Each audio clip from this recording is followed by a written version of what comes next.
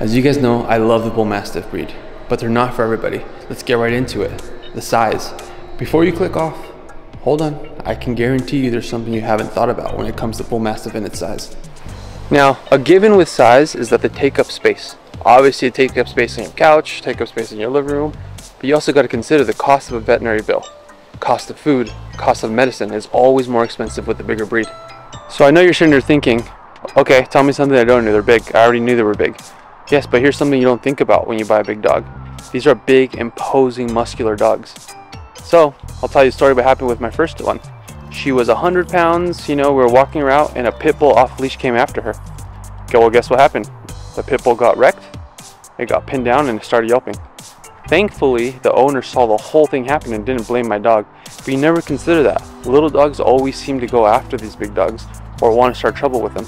Your dog is strong enough and it can, if it wants to, finish it.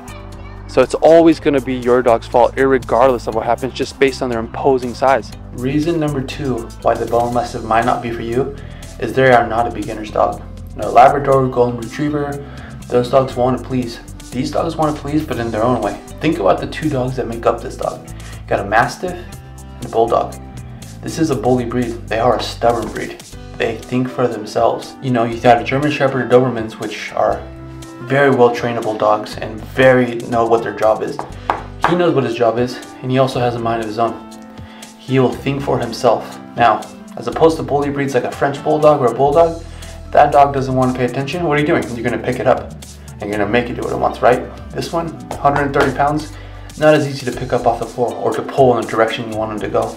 So it's very important that you know what you're doing when you're training this kind of dog. If those 2 big reasons bother you, then you should not get a Bullmastiff.